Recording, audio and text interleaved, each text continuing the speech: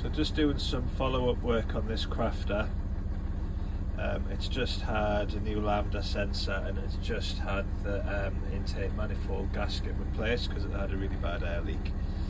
So it's only done about 30 miles since that work was done.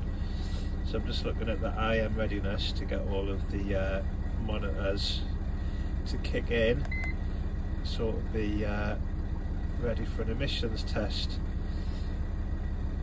So we're still waiting on the O2 sensor. The secondary air's kicked in now.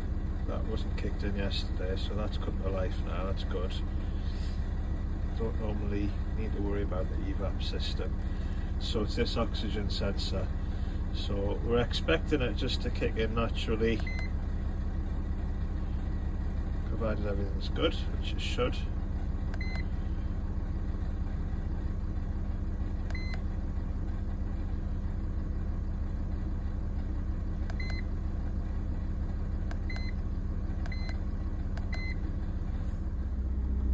So back to the crafter again. It's been out for a run yesterday. It did about a 100-mile round trip.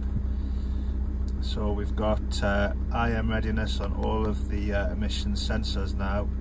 So we've got evap system okay, secondary air okay, oxygen sensor okay. So this is following on from the inlet manifold had a bad air leak, and my lambda sensor readings were way out of whack. Well, it was flatline and there was just nothing on my lambda sensor readings.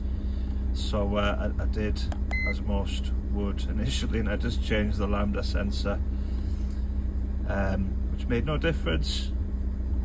And then I came to the conclusion that it was unmetered air,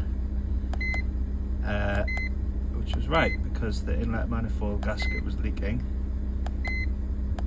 So of course it affected my emissions. So yeah, I'm pleased now. All of the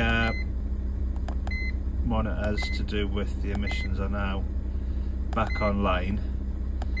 But it's took a few miles to get everything to kick in. It's 2 or 3 runs out, maybe 50, 60 mile in total, something like that. So I'll get an emissions test on early next week, and we'll see how that looks, but that hopefully be okay now. We'll have to see.